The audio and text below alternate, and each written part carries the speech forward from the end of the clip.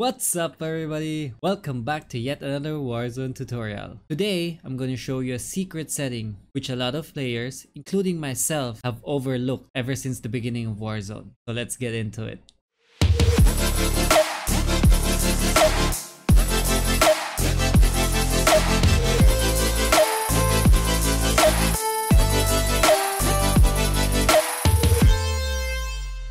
So in our last video, we've talked about how to improve your aim in Warzone. One of those tips there was to lower your sensitivity if you have a hard time tracking your opponents. Now last week, I've been messing around with my sensitivity settings just to experiment and see if I could get even better aim and improve my Warzone gameplay. So I was wondering, what sensitivity do the pros use? So I went to Google and found this website called setup.gg, where they have a lot of the known streamers like Z-Laner, Symphony, Huskers, listed with all their settings including their keybinds and the equipment they use. So I went to check Huskers and tried his sensitivity settings. Huskers plays with a DPI of 400 and an in-game sensitivity of 5. And right away, I found that my accuracy was way better than with my previous settings.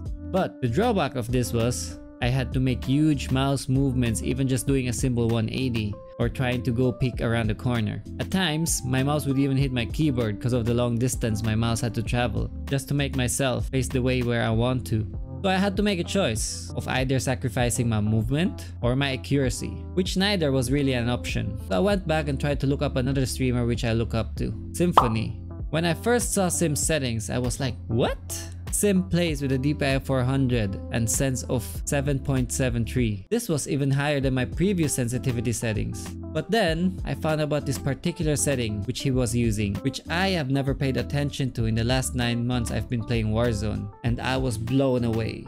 The ADS sensitivity multiplier. So basically what the ADS sensitivity multiplier does is, it multiplies your sensitivity with the ADS sense multiplier which you've set, which means you can have a different sensitivity for when you are just aiming and for when you are moving around. So what Sim did is, although he had a high base sensitivity, whenever he uses his ADS, it lowers his sensitivity. Which exactly solved my problem when I've tried using Husker's settings. It's the perfect combination of being able to make a quick 180 and look around your surrounding and still have spot on aim. Also, he uses ADS Sense transition timing instant, which means the change to your sensitivity will be instant when you ADS, rather when you've set it to gradual and it's gradually changing your sense as you ADS, or when you use after zoom, which changes your sense after you've completely zoomed in. So currently I'm using a sensitivity of 8.89, where I can do a quick 180 and easily look around my surrounding without losing too much time making huge mouse movements. And I use an ADS Sense multiplier of 0.75 for both high and low zoom, and the ADS Sense transition timing instant. So guys, I hope you found this video helpful. If it did improve your aim, please let me know in the comments down below. And if you want to see more quick tips like this in the future, please show some love and subscribe to the channel. Thank you for watching, and as always, peace.